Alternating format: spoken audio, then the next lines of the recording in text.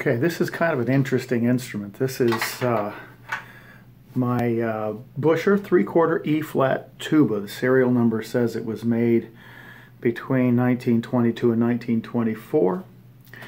So it's over 90 years old. It's in pretty good shape for that. When I got it, it was not in as good a shape. I spent some money to get at least making it shaped like a tuba again. But the reason I decided to do it is because the valves worked fine, the slides pulled fine. It's just that the bell and the bottom bow were crunched pretty badly.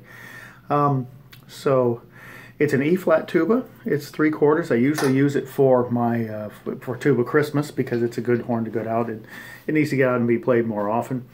The mouthpiece is not original. I had to put electrical tape on the end of the mouthpiece just so it would fit. This is a small shank mouthpiece because a normal tuba mouthpiece doesn't really fit there.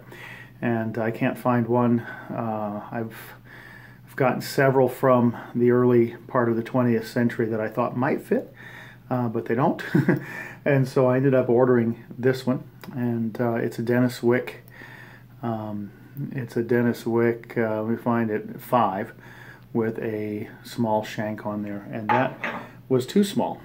And so I wrapped a little piece of red electrical tape around it, and then when I give it a twist, it makes the seal, and then it can play.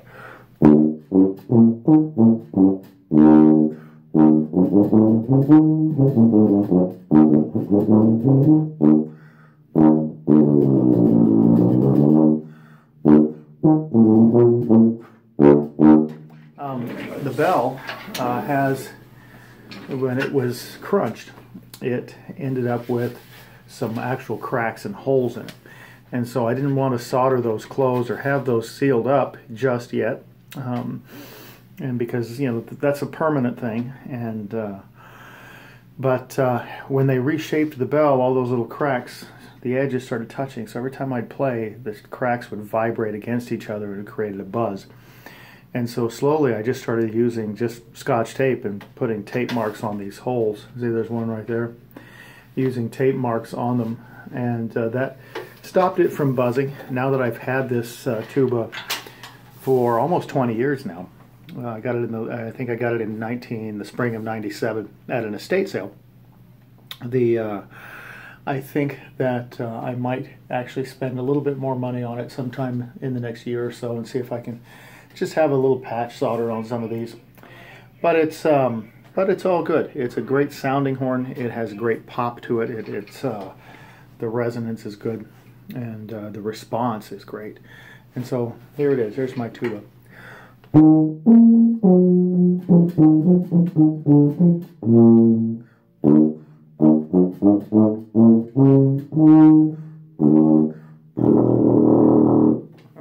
There we are. That's my Buescher 3/4 E-flat tuba.